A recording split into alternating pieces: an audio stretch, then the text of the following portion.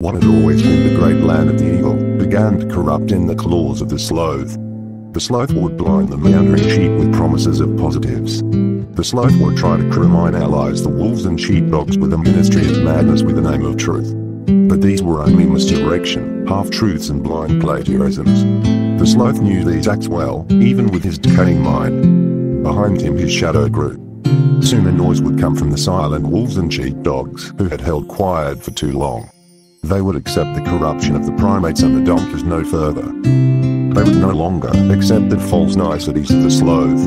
But was it much too late?